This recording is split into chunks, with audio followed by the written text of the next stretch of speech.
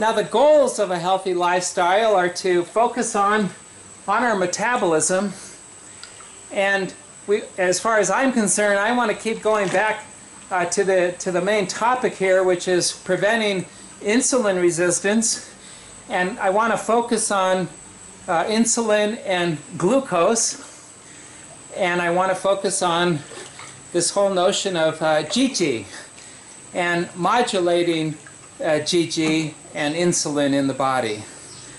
The lifestyle should have us restore hormone function and keep at a cell level, keep our cells functioning properly. A lifestyle, by the way, is not a diet. A diet is something I guess you do for a period of time with some goal of losing weight. But that's not the point of a lifestyle. A lifestyle is forever. And it's something that it's a way to live in terms of how we exercise and what we drink and the type of people we socialize with and what they eat, by the way, is very important. And so a lifestyle is forever. So people that would go on some sort of a doctor-supervised protein shake or some sort of a structured diet program, as far as if you compare that to a lifestyle, the lifestyle will always be better because it's something that people will adjust to for the rest of their lives. It would be something that they can do, something that works for them. And I believe that understanding your whole metabolism and focusing on insulin and GG goes a long way to achieving a healthy lifestyle. I have these little cartoons up here.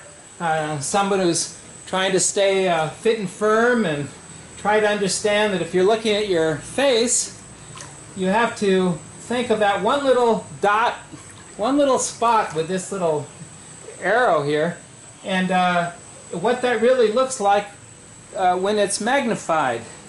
And then even when that tiny little dot is magnified, what it looks like at the cellular level. So we want to put our brain down into the cellular level, and we want to have a cellular healthy lifestyle, if there's such a phrase. In other words, at the cellular level, we want to have a healthy lifestyle.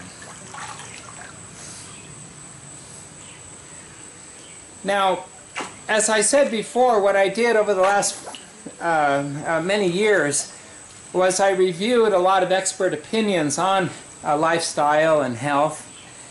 A lot of doctors and researchers, academics, and professors, and all of them had their own opinions about food and exercise and metabolism.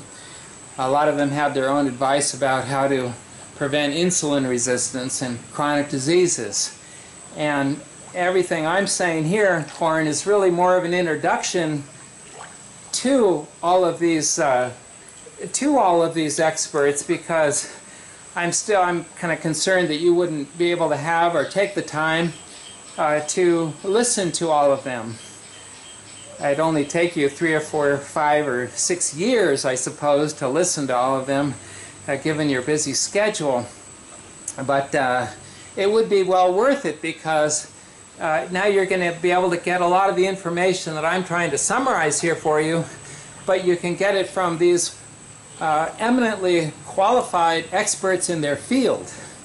So I wanted to highlight some of these, and I don't have, I've listened to and reviewed and read their papers and whatnot of hundreds and hundreds of these experts, and I just want to highlight some of them in this next section.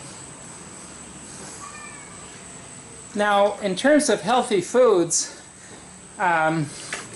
you have basically, well, one can divide it into many different ways, but I chose to divide it into basically four main groups. The so-called plant-based proponents, the so-called hunter-gatherer proponents, and then there are those that say, well, we need a special diet for a period of time because we're trying to cure some previous dysfunction and problems with metabolism or autoimmune diseases. And then finally, there's a number of people that believe and promote what's called a traditional diet. So let's go ahead and meet some of these experts, and I'm just many of it, before we get to that point, Corn, the best source of what they say, of course, is their own video and their own papers.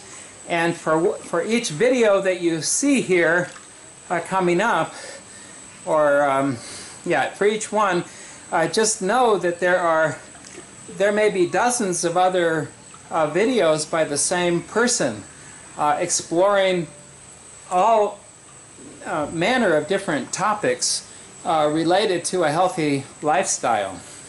So I'm just kind of focusing on one, just to kind of introduce some of these different experts to you, in the hopes that some of them you'll want to review later.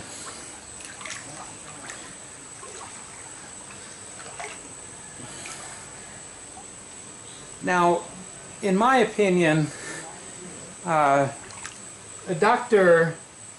Caldwell B. Esselstyn, who was many years as a doctor at the Cleveland Clinic, is an appropriate expert to start this whole discussion about a healthy lifestyle. He has many YouTube presentations and papers, and he promotes what he refers to as a plant-based diet. The plant-based diet would be the vegetables, fruits, grains, beans, nuts, and seeds. And he also promotes this whole notion of no added oils. No added oils of any kind. Of any kind. And he has his reasons for that in terms of the health of your blood vessels and the health of your heart. He advocates no added sugars of any kind, and certainly none of the RCOs. He has, in one presentation on how to prevent a heart attack, he goes to, at some length, what are some of the causes of a heart attack and how to prevent it. And I personally think that everyone in the world would be lucky if they could watch his video in their own native language. Now, I'm not trying to say that everyone should be a vegetarian, but the reason everyone would be lucky to watch his video and understand what he's saying is because, one, he really highlights the benefits of all these plants that are all around us, and he elevates the importance of vegetables and beans and nuts and seeds and whole grains, and he elevates all of that in terms of its nutritional qualities to the point where most Americans, are just kind of meat and potato people, and they really need to know that there's a whole group of people who are promoting healthy foods. But I wanted to say the reason I'm starting off and leading off with Dr. Esselstyn is because he does something in his video that I think he has a message there that's even more important than the value of the plants for nutrition and for good health. He has a message there that is more important than all of that. And what's that? I think he says it better than anyone else that I've ever heard. He says he has one main point, and that is, if you take care of yourself, you can prevent chronic diseases. Now think about that for a moment. Most of us believe that whether or not we're afflicted with chronic diseases is just kind of a natural part of getting older, and it's just kind of Russian roulette, and if you're lucky or unlucky. But Dr. Esselstyn's message is much more powerful than that. In fact, he negates that completely. What he's saying is that if you take care of yourself and you have a healthy lifestyle, you can prevent chronic diseases. So I think that's amazing. He says it better than anyone I ever heard.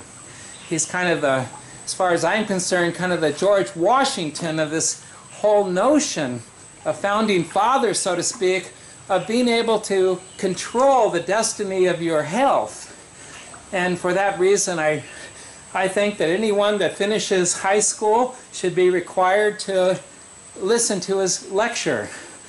Certainly anyone finishing college or graduate school should be required, and anyone who's flying an airplane or as a professional person taking care of anybody else, where they have to be able to use their brain and have some stamina and persistence and some expertise, all of them should certainly listen to his lecture, and they shouldn't even be allowed to get a degree unless they've taken a little quiz so they understand what he's saying. I don't mean to underestimate his importance here, but I really think that watching his video should be, you know, practically something that everyone is required to listen to and to pass just to get their citizenship. So anyway, that's that. Anyway, I wish Dr. Esselstyn all the luck in the world. Another doctor that is a proponent of the plant-based diet is Dr. Michael Clapper, and he explains in his lectures why added oil is not good, not even the precious olive oil. And by the way, I hope everyone is aware that around the world, olive oil and extra virgin olive oil is something that is highly sought after and is quite expensive to buy, and is full of fakes. That's right, full of fakes. A lot of these bottles of olive oil, if you listen to the news accounts, they're adding soybean oil or canola oil or all kinds of things and adding green chlorophyll in there. So you've got to, if you're going to use olive oil sparingly over the against the advice of these good doctors, then at least you want to find an authentic olive oil source. Anyway, Dr. Clapper goes on, no RCOs and no salts, no added salts. I suppose he would not be a promoter of a Himalayan salt, which I promote because I want to get all those trace minerals in the diet, and I think that Himalayan salt or some of the sea salts are a good way to do that. But nevertheless, Dr. Clapper has his reasons, and I urge everyone to watch his video.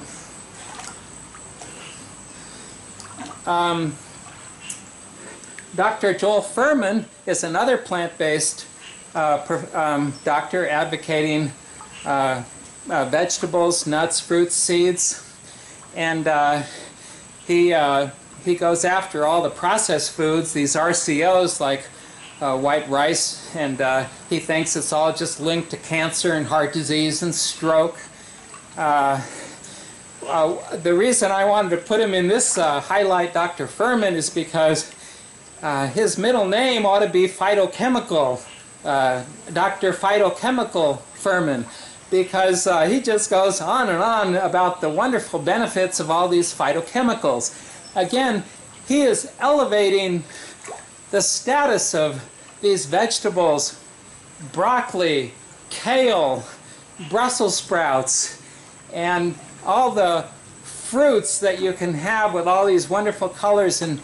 But he's focusing on something called phytochemicals. And what are those for, Corn?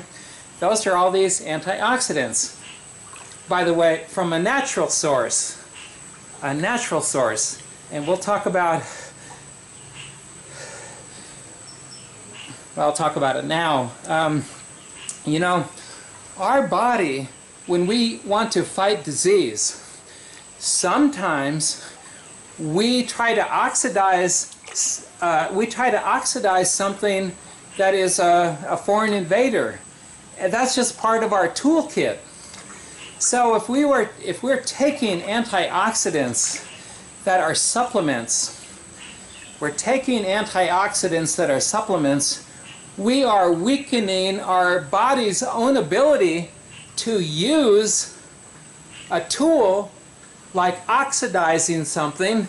Let's say we're trying to oxidize a cancerous cell or part of a cancerous cell, or we're trying to oxidize some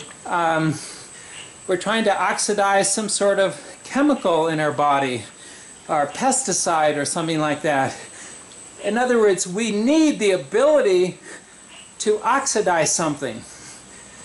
Now, if we're taking supplements that are high in antioxidants, whether it's a vitamin E, whether it's a beta-carotene, or whether even all these fish oils and all that, these omega-3 fish oils that they tout as antioxidants. Well, if we're taking these additional supplements, we may be knocking out one of the most important tools that we have in our body to fight disease. So, back to Dr. Fuhrman. I can't remember his opinion about supplements, but I will say he certainly is a champion of all of these natural fruits and vegetables and nuts and seeds. He makes them into salad dressings, and he's got recipes, and I think he's become quite a promoter. But it's just amazing all the things that all the benefits from all of these natural foods and the fiber and all the rest of it. So please watch his video. Another plant-based person, very, very famous, and I think the one that Dr. Esselstyn credits with even getting him to take a look at the plant-based, call it a healthy lifestyle. Anyway, this doctor, Dr. John McDougall, very, very famous, thousands and thousands of patients who've cured their diabetes and arthritis and all kinds of things just by following his plant-based diet, and specifically what he calls a starch-based diet, where he promotes the idea of eating rice, corn, potatoes, I suppose with the skins, but I never discussed that or focused in on that. But anyway, when he learned this whole notion of a starch-based diet over the years, and he originally was working as a doctor on the big island of Hawaii, And he said that he could watch all these workers coming in from Japan, the Philippines, China, Korea, and he said, you know, they were all trim and healthy. He said they had a traditional diet of rice and vegetables with just a little bit of meat and no dairy. And he thought that that was really the ticket to a long and healthy life. And he compared that to their second and third generation children and grandchildren that grew up in Hawaii, and he could just see that they were starting to get diabetes and all the other chronic diseases. So anyway, he has a number of wonderful presentations on YouTube as well. Again, well, I'll say this: at every meal, I start off with a whole plate full of vegetables. I start off with that. And now I probably prepare them a little differently than Dr. Esselstyn or Dr. McDougall would advise, but I'm always a little concerned that I want to make sure that that healthy fats with all these healthy fat-soluble vitamins like vitamin A and vitamin E and D and vitamin K. K2, by the way, is the fat-soluble vitamin that is found in animal products. And believe it or not, Gouda cheese.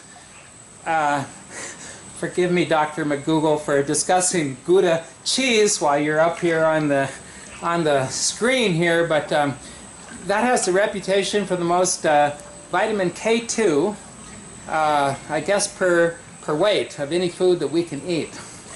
Anyway, so but the point of all this plant-based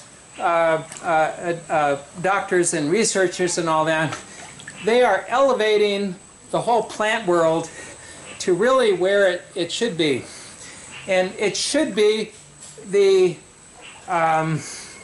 it should be a big part of everyone's diet for a healthy lifestyle. Now another whole group, and I guess you could say it's kind of the opposite end of the spectrum, are the hunter-gatherer proponents and promoters. And I suppose one of the most famous is Professor Loren Cordain. And he says that our ancestry, going back decades and decades of, what do you want to say, 50 or 100,000 years or more, they were all people that hunted animals, and they gathered what they could, and they had vegetables, but they survived on hunting down game and eating it, and vegetables, and they had a limited amount of carbohydrates.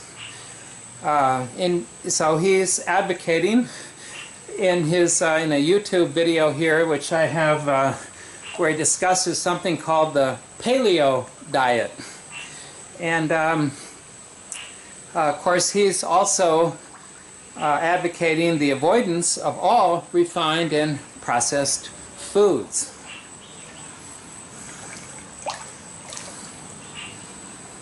Another paleo diet proponent is Mark Sisson, and he has a book that came out called The Primal Blueprint, I believe. What I thought, Corin, I was hoping you could see his video as well, because he's so excited about his lifestyle. He enjoys every minute and every meal, he says, and he wants this whole notion to upregulate fat metabolism. Now, that was something I kind of referred to a little earlier about it takes some time as you're adjusting your diet from call it excess carbohydrates and refined carbohydrates, it takes some time for the whole GG Symphony to start working again. And GG is, the whole symphony is there to figure out not only how the liver will kind of meter out the glucose that it's keeping, but remember the liver only has a 1-day supply. So GG and the whole rest of them, all the signaling and all the enzymes, they're all trying to meter out energy from the fat stores, which is what something you and I want, because we want to get fit and firm. Anyway, the whole notion of upregulating fat metabolism is this notion of a hormone sensitivity to the whole GG Symphony. But it does take some time. You can't do it in a couple of days. You might be forced to if you were put in a dungeon without food or water, but it would be very painful and a horrible experience. But gradually, over a couple of months or half a year or a year, you can have GG and all the members of the symphony there working together. And that's what Mark Sisson means by upregulating basically these two symphonies, both the insulin and GG.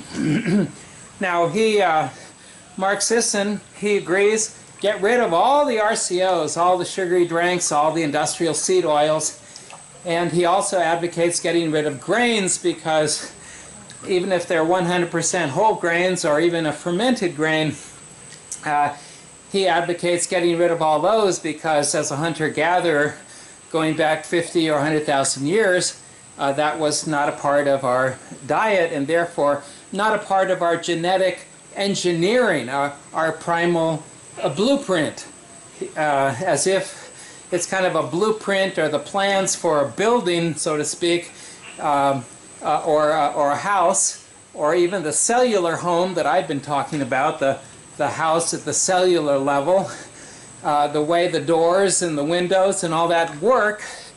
Once you add grains into your diet, you're throwing that all out of whack. You are, I guess according to Mark Sisson, you could never have a proper metabolic function if you add grain to the diet by definition. By definition. In other words, if you add grains to the diet, you will become metabolically dysfunctional. Now, Mark does admit to having a glass of wine and some chocolate and some other things that modern man has figured out how to make. And I suppose if he had some of my 100% whole wheat, whole rye, chia seed, and quinoa, what do they call it? Quinoa bread that I make here at the bakery, he might be tempted, because I ferment that so long that most of the sugars are gone in the thing, and all that's left are all these wonderful trace minerals and all the fiber. But anyway, I respect Mark's take on this whole notion to eliminate grains entirely, and I agree, since most grains are not fermented, soaked, or sprouted. Only 99.999% or more. All the pizzas, the spaghettis, the pastas, the breads, the cookies, all that kind of stuff. So all that grain material should be avoided by everyone. I just slip in my sourdough bread because I think it is a healthy addition, and it provides fibers and all kinds of things that I want in my diet, and it's utterly delicious. I added a little video here by Christina Werner, because she has an entertaining and a rather whimsical debunking of the paleo diet, where one of her main point is that whatever they were eating 50 or 100,000 years ago is not anything that we can find in this day and age. So she just says that it's hard to go back to what they were eating because it's not available in our century. So anyway, it's just kind of humorous and very informative. And she studies a lot of ancient cultures and very entertaining. It's on the TED Talks there. Here's another person that's in the paleo mode. Both of them, Dr. Paul Jaminet, I believe is how you pronounce that. He's pictured there with his wife. I think he's at MIT and she's at Harvard, and they both are doing a lot of research on foods and a healthy lifestyle. And he advocates not the complete elimination of carbohydrates. He has some what he calls safe starches, but he believes that there are some levels of glucose that are necessary even for the proper functioning of proteins in our body. In other words, that 5 grams that I talked about, that baseline level that your blood wants to keep, I believe that Paul Jaminet would probably try to keep that level going, and he does that by a whole lifestyle plan and recommended foods to keep glucose levels just at this adequate spot, and he does that by limiting the carbohydrates. He also limits the amount of protein in his diet, and he elevates the amount of healthy fats. Now, this business about low protein, I forgot to mention that even Mark Sisson, who wrote the book The Primal Blueprint, in one interview that I saw, he says that himself that over the years now, as he's been refining his whole, I don't want to use that word, as he's been reflecting on this whole notion of a paleo diet, he really believes that it is also a low protein or a moderate protein diet, because the body will be able to make glucose from amino acids. So if you have a high protein intake, you also have a high glucose intake, so to speak, and you have a high insulin response. And everyone in this field is trying to explain how important it is to keep insulin levels down. And so they all seem to agree on this whole notion of low protein.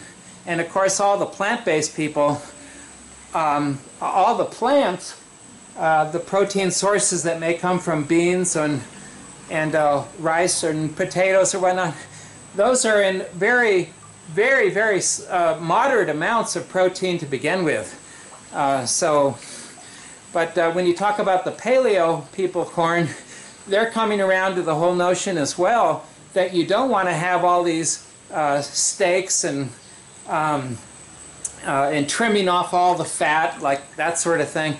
They're actually higher amounts of fat, lower or restricting or eliminating most carbohydrates, and a very moderate amount of, or low amount of protein. So anyway, Paul Jaminet and his wife are,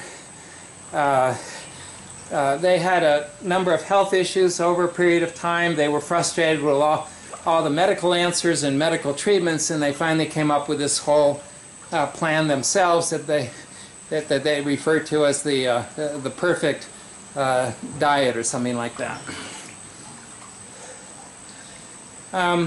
Another two kind of giants in this whole, whether it's low protein or low carbohydrate.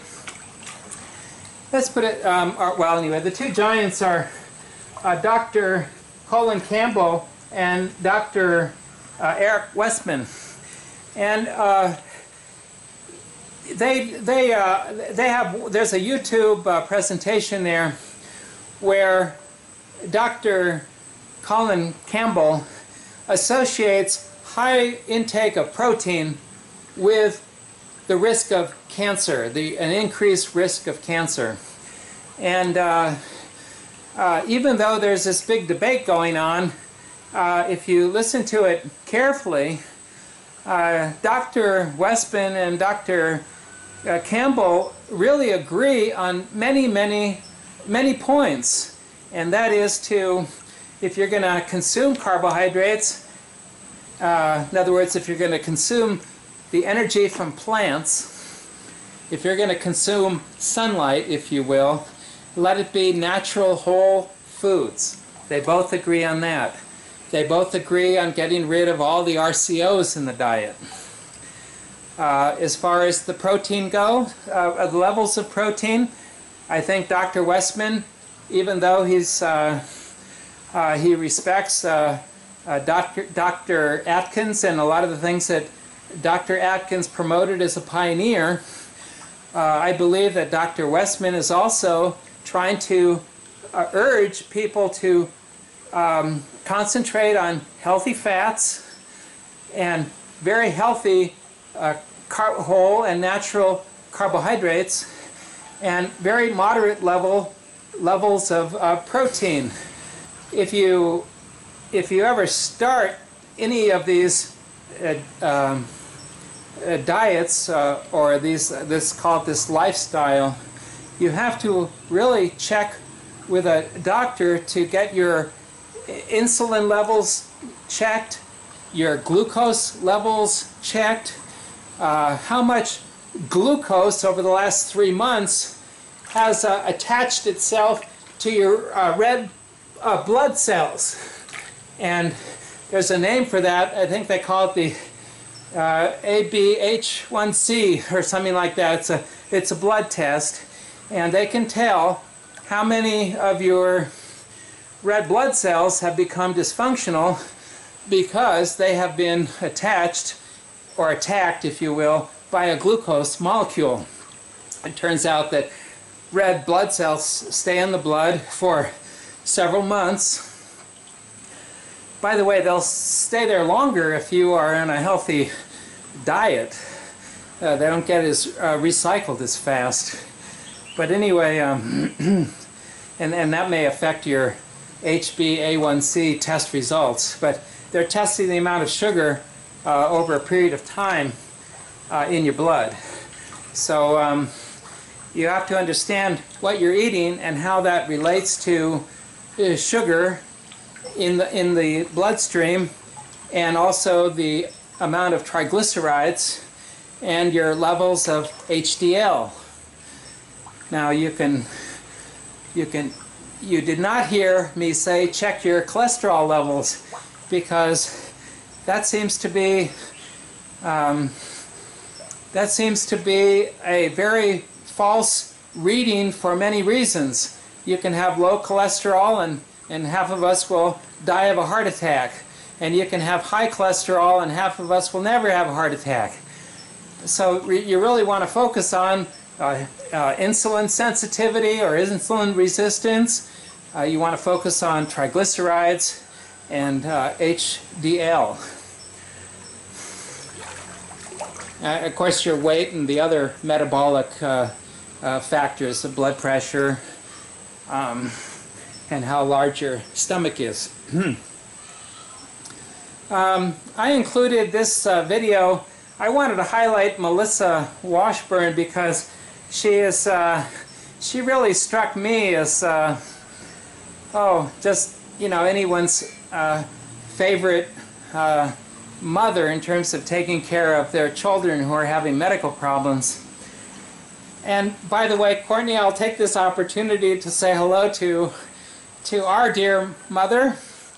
And Mom, thank you very much for all of your advice even when we were younger, which was to never punish your stomach no matter whatever we're doing. And I always remember you saying, you know, eat all the right foods to get your vitamins.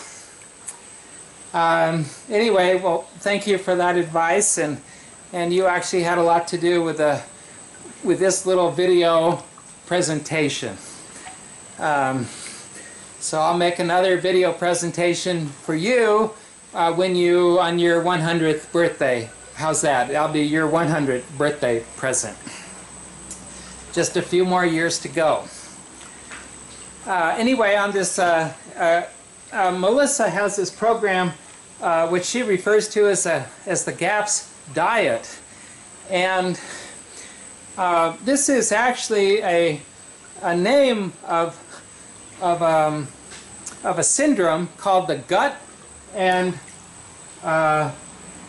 psychology syndrome. Is that psychology or physiology? I'm not sure. But anyway, by Dr. Natasha Campbell McBride, who's a doctor who came from Russia, and she tried to figure out how neurologic disorders and allergies were all related to a leaky gut, and problems with our whole intestines and colon and all that, and how that related to constipation and autoimmune diseases and all sorts of things. So I kind of wanted to highlight Melissa's YouTube video because she's just amazing in her positive energy level, her presentation, and she gives some pretty down-to-earth, non-medical type of explanations for how to prevent Alzheimer's disease and keep your brain in a healthy condition, how to make sure your digestive tract is working right, and the importance of all the microbial flora in our gut, and how, in her opinion, she has this main point here, and that is that the health of the digestive system holds the key to a child's mental development. So for all the parents who are suffering with autistic problems with their kids and all that, I commend anyone, Courtney, if you have any friends that have those problems in their family, urge them to go ahead and listen to Melissa Washburn. An amazing, she's a GAPS instructor now because it's just become her whole life, preventing these problems in other families. The last, I had 4 categories up there about how to choose a healthy lifestyle.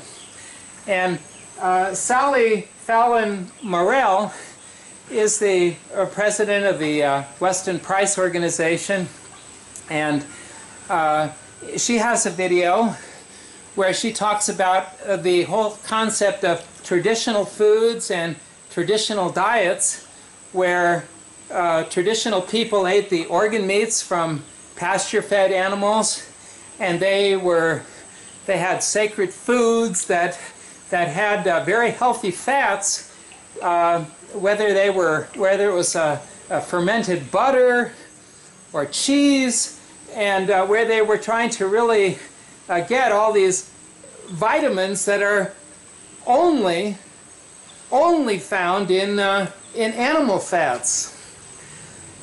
So, Courtney, if you have a friend or two that's a vegetarian and they're not eating any animal fats, they have to understand the importance of each one of these vitamins for cellular health, and they're cofactors in the production of enzyme, in all the things that enzymes do, important for brain function and all that. So she For example, I'll just read here what vitamin A is needed for in Sally's YouTube lecture. She says it's needed for protein assimilation, for the assimilation of calcium. So how ridiculous is it to be taking calcium pills if you're not eating that in the context of a whole and natural food diet? Because if you're not getting the vitamin A, you're not going to get the calcium no matter how many calcium pills you're taking. Vitamin A is necessary for proper growth, for the prevention of birth defects. I guess you're not worried about that now, Corn, but you have your children, and they're starting to have more and more children, and it's going on and on and on, so they're worried about birth defects. Vitamin A is important for the proper function of the glands, our pituitary gland, and all the other glands in our body. It's important for thyroid function. It's important for our immune system. It's important for the production of our stress hormones like cortisol that I was talking about before. If your cortisol hormones are not working properly, that can just throw off all your blood sugar right there. Anyway, it's important for the production of the estrogens and the testosterones, what they call the sex hormones. And it's important for the health of your eyes and your skin. I know you love your beautiful skin. And of course your bones, because you don't want to shrink and shrink as you get older. So anyway, these are just some of the things that vitamin A is very important in terms of how our body functions. And remember, vitamin A is only found in animal fats. Now I know I'll say it again, some people may look at all these vegetables and papaya and all these things and say, oh, it's high in vitamin A. No, these are high in precursors to vitamin A, but there's no vitamin A in the plant world. And as we get older, we have more and more trouble converting precursors like beta-carotene into vitamin A. So that's why a lot of people, health experts, advocate healthy fats coming from salmon and sardines, and so that you're and organ meats, so that you are getting these healthy. So you're getting these healthy fats that are containing all of these fat-soluble vitamins. Very important. There's vitamin D there too, and oh, it just goes on and on. One of the early pioneers of the whole healthy fat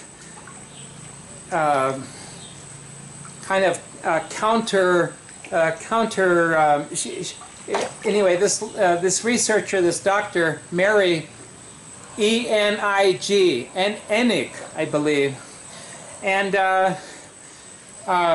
she teamed up with Sally to produce this. It's a book called Nourishing Traditions, and in the book, they give a whole explanation of the role of traditional foods and how that relates to healthy proteins, healthy carbohydrates, healthy fats, healthy vitamins, minerals, and the importance of raw foods and enzymes. The whole first part of this book is a wonderful kind of an introduction to how healthy foods and what Sally calls traditional foods supplied all of these healthy nutrients, and not the least of which fiber, which they don't, which the USDA or the FDA doesn't say is a nutrient, but it should be included as a nutrient. But anyway, in the the basics of the traditional food webinar or YouTube presentation. They go into the benefits of eating wild fish and seafoods, and the importance of free-range and pasture-fed type of organ meats and the fat-soluble vitamins. They talk about all the fermented grains and fermented vegetables and why those are so helpful in our body. And they talk about raw foods and raw animal foods because they're trying to focus on these enzymes. And remember, enzymes are used for everything in our body. Enzymes are keeping me here floating and swimming in the water and talking to you. They're just used for every function in our body. And as far as digestive enzymes go, these are enzymes that are naturally occurring in raw foods, foods before they're cooked. And Sally and Mary have this whole notion that your body only has a limited supply or a limited capacity to be able to produce enzymes your whole life. So they advocate trying to get enzymes wherever you can from the foods that you're eating so that it will help your pancreas and help your other your mouth and other places in your body that try to help with digestive enzymes. In other words, she's trying to advocate that we try to eat as many raw foods as possible, such as fermented vegetables and fermented grains, not only because they're easier to digest, but because it preserves the enzymes that were naturally occurring in those foods, and it takes the load off of our pancreas to always have to step up and produce these enzymes. So anyway, this is the book is called Nourishing Traditions, and I wanted to say one thing about a lot of people criticize either the paleo or the traditional food or the Western prices as some sort of a just kind of a meat eater's plan, diet plan. But nothing could be further from the truth. For example, in her book, in their book, I should say, Sally and Mary, you can't read it here, but on page 258, they say that fish is the health food par excellence for nutrition and preventing degenerative diseases. And the emphasis there was in the original. So a lot of people associate the Western price with just big meat eaters, but they're not. And they really believe in the healthy fish and sustainable wild fish type of procedures, and they are completely against all the farmed fish, by the way. One, because they're isolated, they're contained with all their waste products and swimming in that, and they're fed an unnatural diet with probably growth hormones and other chemicals that are added to the food to make their flesh look like a fish.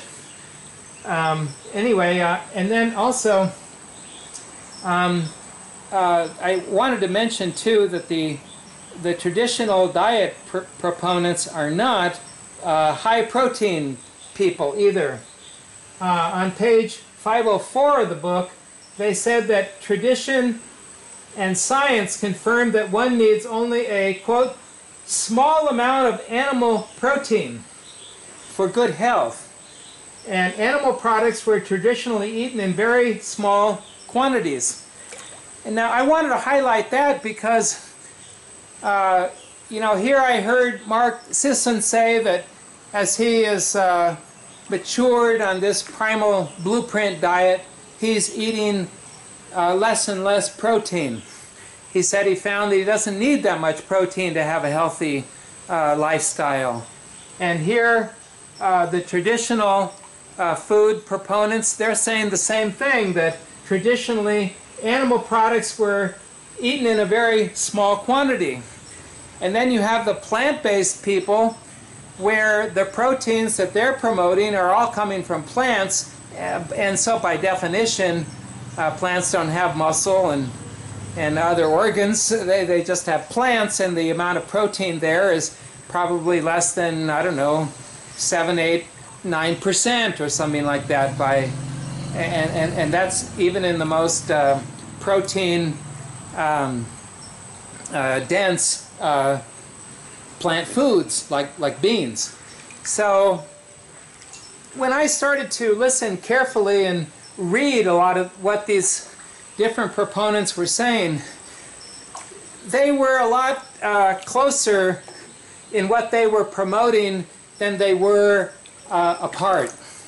And so I just kind of wanted to throw that out there, Corn, that while one can get on the impression that the whole world has so many different ideas on what to eat and what kind of a lifestyle to lead, but when you really start analyzing and listening to what they're saying and comparing one expert opinion to another,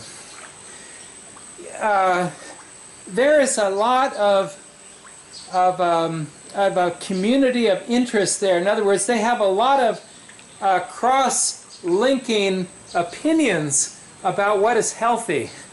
And one theme is that you don't need to be consuming a lot of proteins. That should be moderate to low. And they all agree that you need healthy fats. Now, some may quibble whether or not the fat is going to come from an avocado or a sardine, but they all agree that healthy fats are very important for a healthy lifestyle, and they all agree that carbohydrates that are whole and natural, in other words, whole and natural vegetables, fruits, nuts, seeds, legumes, are a very healthy addition to your diet. Now, there are some people that eliminate the grains. There are some people that eliminate the dairies. And so I can't call that quibbling. They're more fervent about that. But if you look at generally speaking, a lot of the main points that they're making, there's a lot of agreement out there, a lot more agreement than there is disagreement.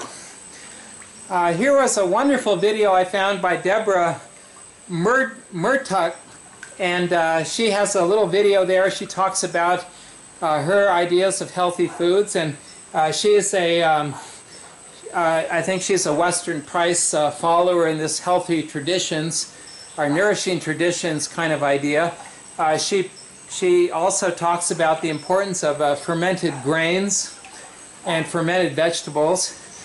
She promotes raw dairy, full fat dairy from dairy animals, or cows and goats and sheep or whatnot that are pasture raised and healthy, and eating what they were meant to eat. She talks about raw meats and sausages and how that can be very beneficial for the flora inside your gut, and that kind of ties into the GAPS diet and other efforts that are made to kind of restore people's health. So, Corn, later in this presentation, I'll be explaining what I did and what I eat, and I wanted you to understand what's the reason. What are the reasons I have chosen certain foods and I've eliminated other foods. And anyway, it's all going towards a healthy metabolism. Of course, we can't forget about the Mediterranean diet. I like Dr. Whale, or Andrew Whale, how you pronounce his name. But of course, the Mediterranean diet is lots of fish and some meats and poultry, lots of vegetables, fruits, nuts, seeds, some dairy and some grain. It sounds, of course the Mediterranean diet is the traditional diet, if you will, in the Mediterranean area. So he thinks that good olive oil is good for you. And he likes the traditional Japanese diet. That's what they had in Okinawa. Hundreds and maybe thousands of years they've had their traditional diet, mainly with a very special form of sweet potato that they eat over there, and papayas.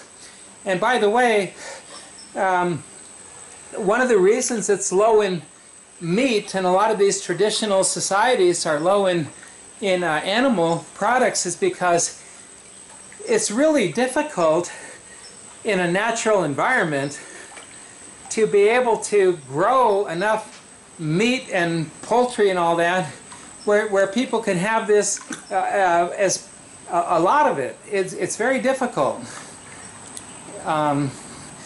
Very difficult. You know, it's one thing to have all these big factory farms of chickens and factory livestock and things, and feed them soy and corn and make them fat and unhealthy and then sell them to the public. That's something that's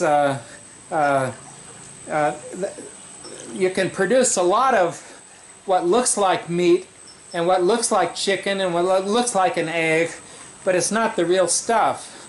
But if you're raising animals in a completely natural way, you have to really pick and choose when you're going to slaughter an animal and have it as part of your diet.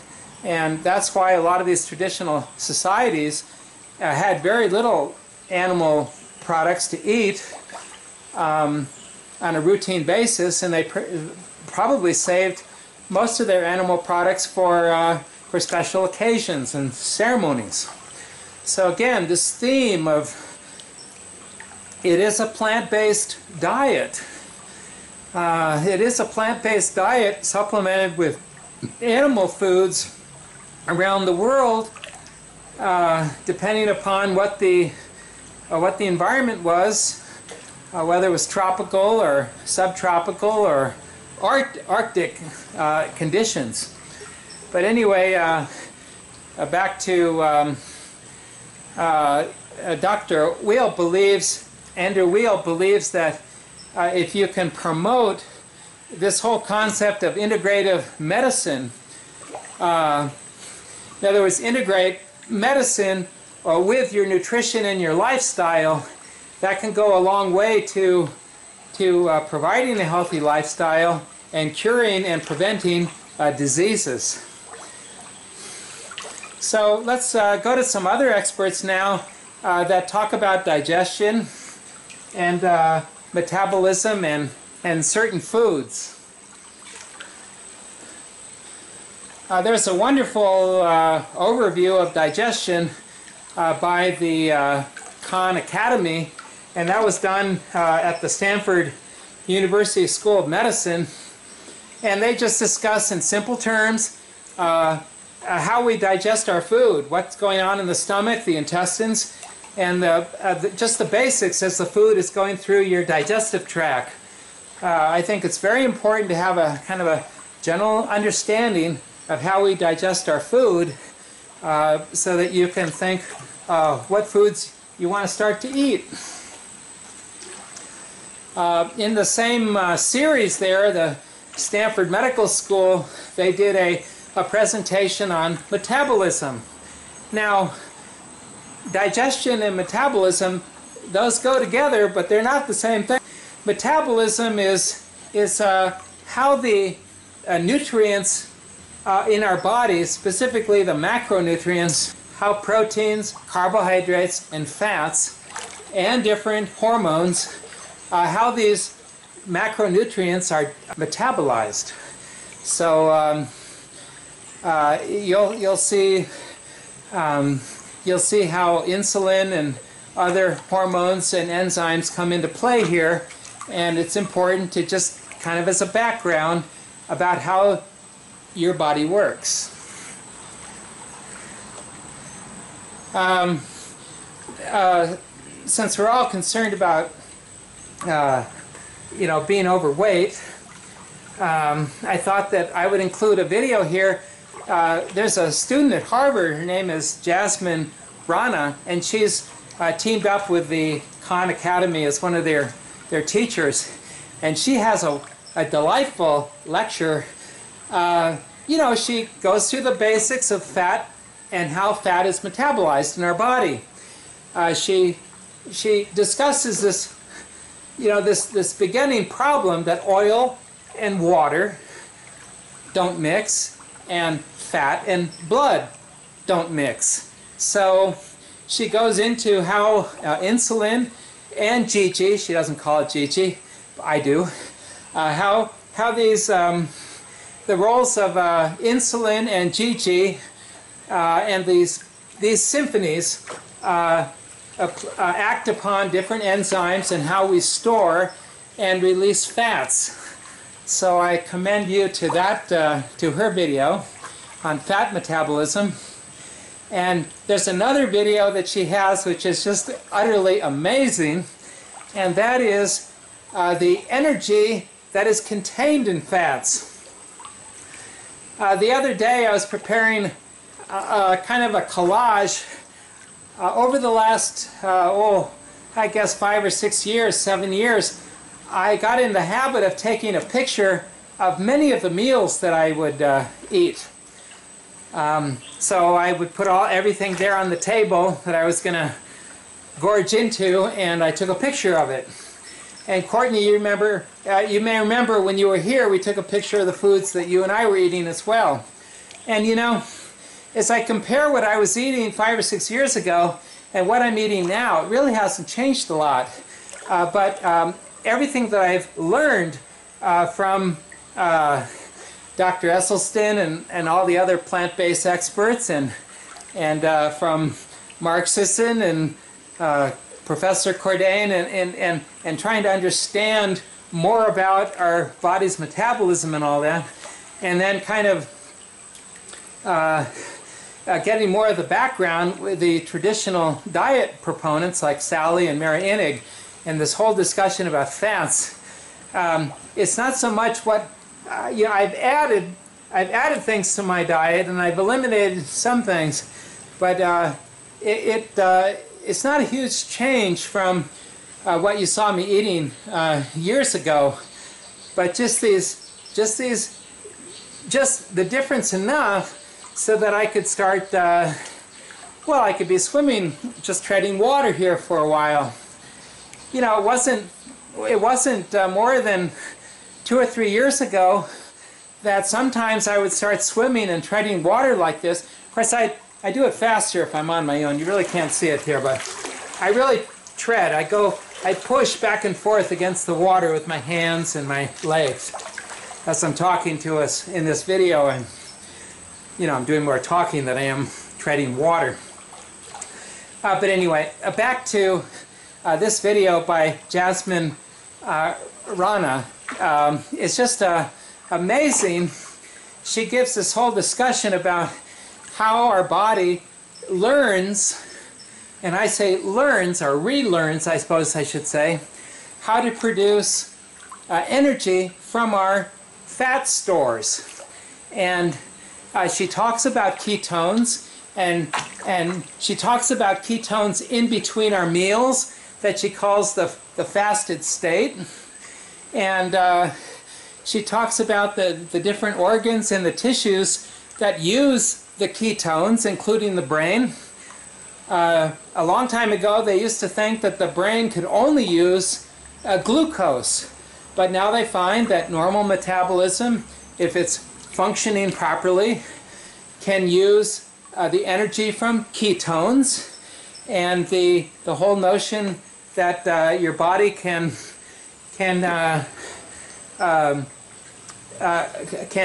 provide the necessary amount of glucose and ketones from the fats as necessary for a sustained period in between your next meal. And that could be it could be a week, you know, if you were running around 50,000 years ago. So anyway, I hope you have a chance to watch her video. Now, one of my favorites is Natalie Butler, and I think she's a registered dietitian. By the way, I don't know any of these people on YouTube, and I just have my impressions of them from watching and listening and reading some of their materials. But Natalie gives a pretty good discussion, a definition of the health issues that are involved with processed foods. And I think after you listen to her lectures a few times, you'll really be able to distinguish between real and fake foods, fake products, or fake foods, yeah. And these are all the refined products. So she has a wonderful disposition, and she's just full of good information. So she's on my list of people that I hope you can watch. Now, we talked about the the importance of omega-3 essential fatty acids. And remember, there are variations of that. There's more than just one. So you want to get them from the natural state. I don't believe that man has figured out, or laboratories have figured out, how to make all these different variations in a very pristine fashion where they're not exposed to oxidative damage and become free radicals in and of themselves. But anyway, Dr. William Lanz is a proponent of seafood, and he's a proponent of what he calls the long-chain omega-3 fatty acids. And he says that chicken and pork, for example, have almost none of these, what he calls longer-chain omega-3 acids. And he believes that this whole idea of matching the intake of omega-3 and omega-6 is very important to prevent inflammation and to prevent chronic diseases. He condemns, really, the whole, all these industrial oils, whether they're from corn or peanuts, sunflower, soybean, because he just says they're just loaded with omega-6 fatty acids, and they have little or none of the omega-3 fatty acids. And I'm sure, I can't remember in his video whether or not he highlighted the fact that most of these industrial oils are processed with high heat. When they try to squeeze these oils out of these materials, and then to get the rest of the oil that's still stuck in the product after they've squeezed it, now they've got to mix some solvent in there, and then they've got to apply some deodorizers and bleaches and everything else, so it just becomes a free radical cocktail.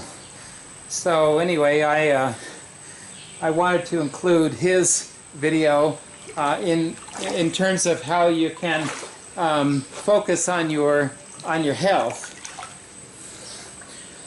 Here's another very entertaining video by Natalie, and in this one she talks about all the different breads on the market, and she says that well, she goes into how to avoid being tricked into buying what's really white bread just because they've sprinkled some token bran flakes in there. So anyway, because so many people are afflicted with gluten sensitivity and celiac disease and all that, and because all of these refined carbohydrates have such a serious impact on our digestive system and the health of the cells inside of our intestines and our colon and all that, that I thought I would include this video in this presentation.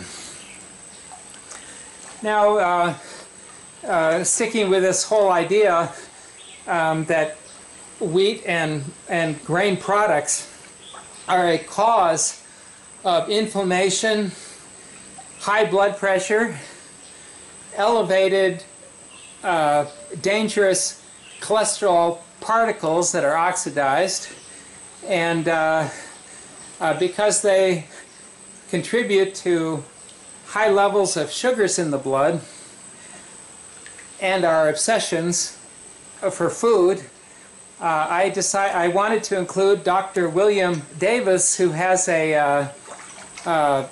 quite a lot to say about the dangers of grains, and especially modern wheat, which he thinks that humans should avoid at all cost.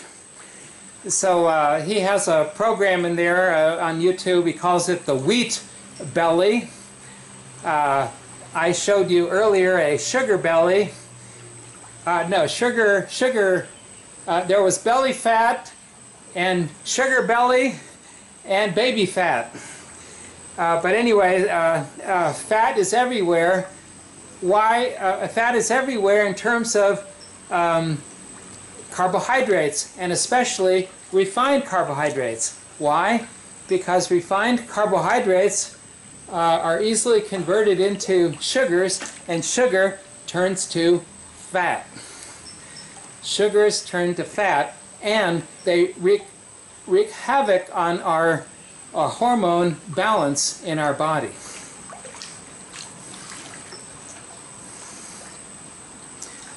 Sticking with a theme here about omega-3, there's another molecule called DHA, and that is what they call, I guess, a long-chain omega-3.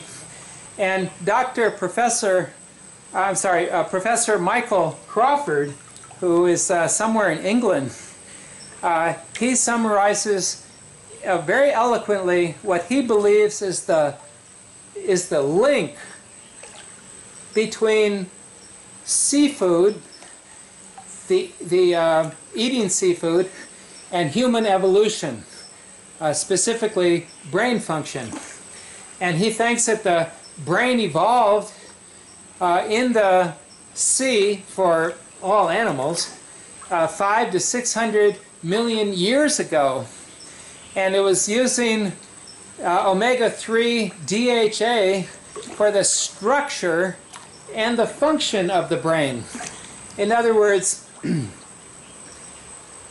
over 500 million years ago, the first animals on Earth, little creatures in the sea, when they first started to develop their brains, it was made out of fat, omega-3 fats, and specifically long-chain omega-3 fats. And Professor Crawford believes that early humans, the Homo sapien and Homo erectus, that they probably developed larger brains where they could start to use tools and communicate. They evolved because they were eating what he is referred to as a shoreline diet. That was fish and mussels and crabs and oysters and things that they could readily find on the shoreline. And he believes that the marine food chain is the best source for brain health. And he's very clear where he says that fish oil is no substitute. Fish oil is no substitute. And I didn't include it in this video, but there's another professor going all over the internet claiming that fish oil is so oxidized and inflammatory that he would never use it himself, and he's telling all people to stop any supplements of fish oil. I didn't include him because I really can't judge the data that he presents to back up all of his claims. But we'll see later. There is a professor at University of California in San Francisco. Is a medical doctor who presents a lot of data showing that supplements like vitamin A and vitamin E and these vitamins and beta carotene actually shorten your life.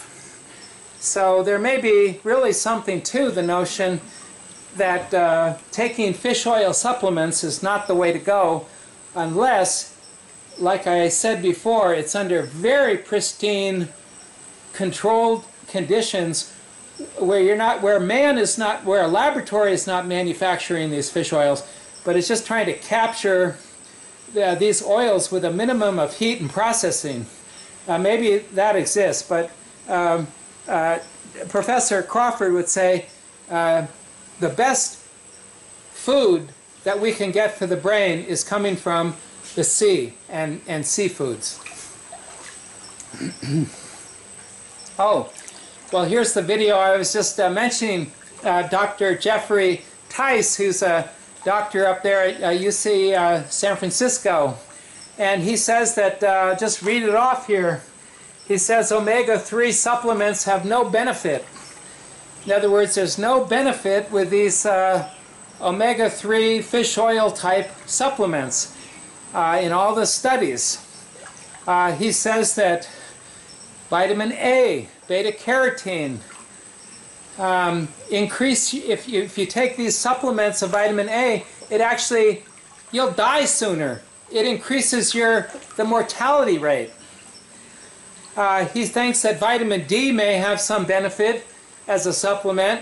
Why? Because, like I said, people have migrated from the tropics where there used to be direct sunlight overhead, and that's where our whole genetic code was developed, was in the tropics.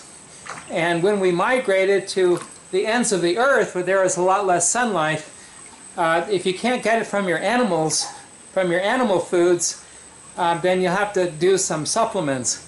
But even Dr. Tice says that the best sources of all vitamins and minerals are coming from whole natural foods. And he, or maybe I stressed that, you know, in 100 years ago there was no such thing as a vitamin or a mineral pill. It was only traditional foods and living as your ancestors had taught you. And so anyway, Dr. Tice reviews a lot of randomized trials that details the benefits and the risks of many of these popular supplements. So I have a little cartoon down here, a little picture. If you're thinking of in terms of pills and capsules, you want to be thinking in terms of whole natural foods more as the first option. And Dr. Tice, that's what he proposes. Now there's been a lot of buzz about soy, and Sally Fallon Morell has a video presentation on soy, and she says that soy products, if they were ever eaten at all, and they were hardly ever eaten, they were always fermented. And that's because you want to get the bugs. Remember I called the fermented bacteria, the lactobacillus and other bacteria and yeast that come from fermentation. You want I call them the bugs. You want the bugs to have a chance to denature some of the problems that are in soy, and in dairy for that matter. But soy is high in estrogens, so these are endocrine type compounds that increase the estrogens in our body. So if you have you know, a lot of people that drink soy milk, their level of estrogens in their body is just way off the charts. They're high in phytates. Phytates are chemicals inside of lots of foods that prevent our body's ability to assimilate minerals. So some people that are ingesting a lot of soy may be iron deficient. Why? Because phytates are eliminating their ability to assimilate that kind of a mineral. They're high in something called anti-enzymes, and these are other chemicals that are found in soy, and they're found in grains also, and a lot of beans and legumes, and these are enzymes that are there naturally to prevent the plant, this little seed, from sprouting until conditions are right, until there's water and soil and other things that are appropriate for the growth of that little plant.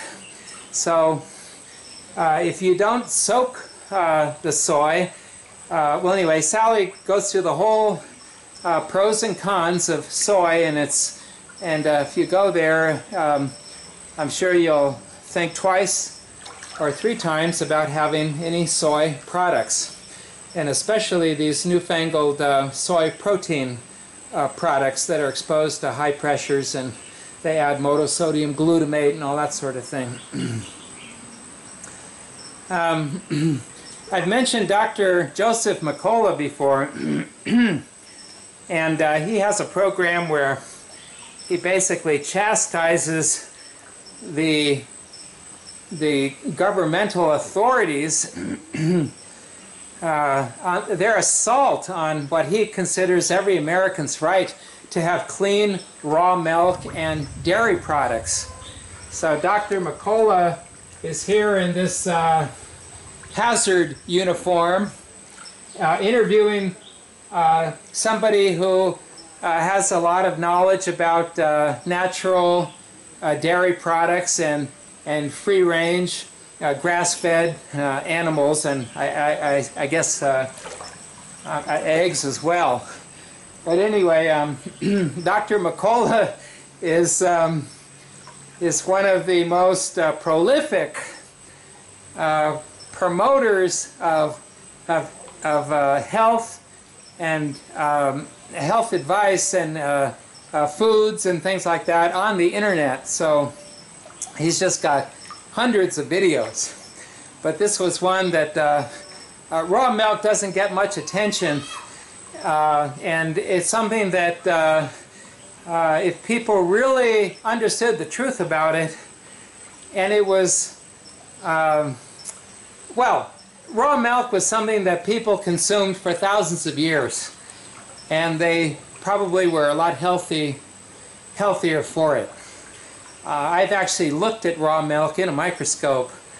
I got a little microscope at Berkeley through a friend many years ago, and it's just amazing all the wonderful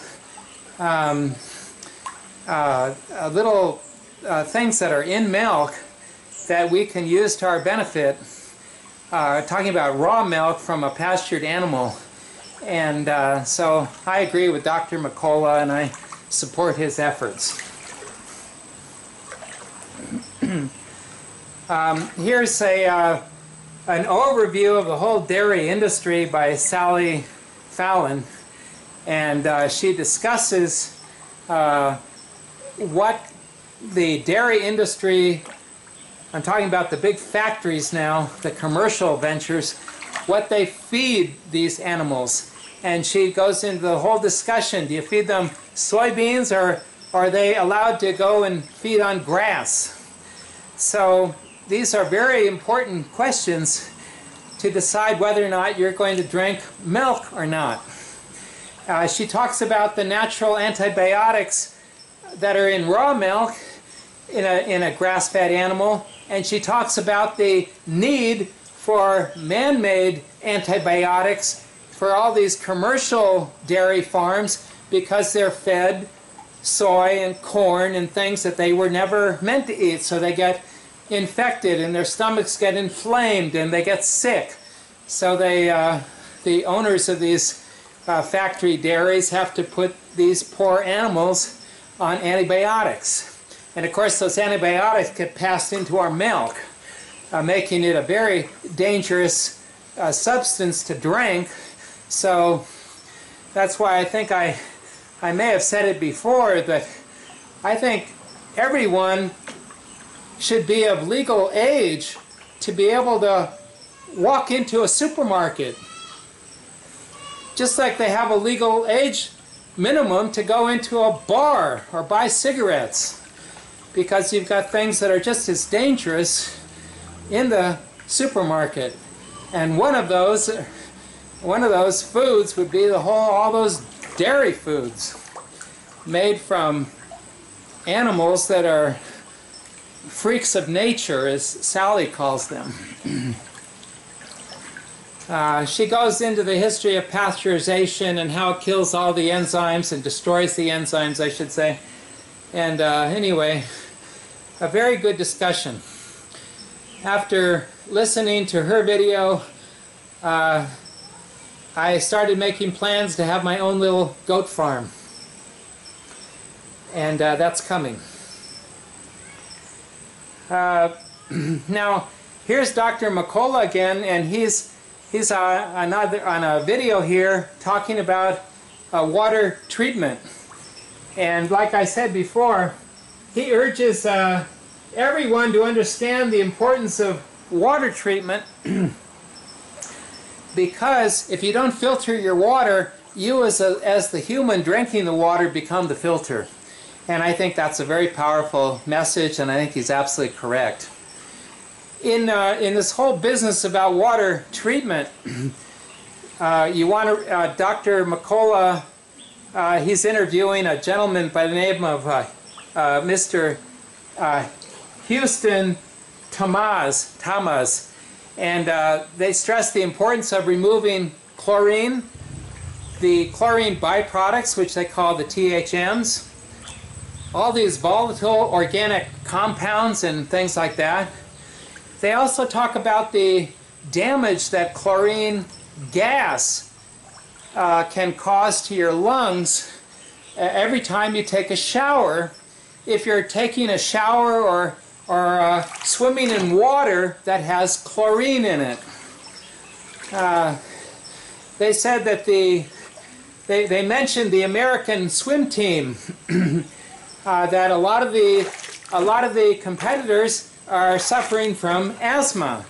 Why? Because the chlorine that's in the water, not this water. This water is pure oxygen with some ozone. But anyway, if you have in a normal pool and you're swimming in it, they said that the damage to your lungs can be as much as someone that smokes cigarettes. Another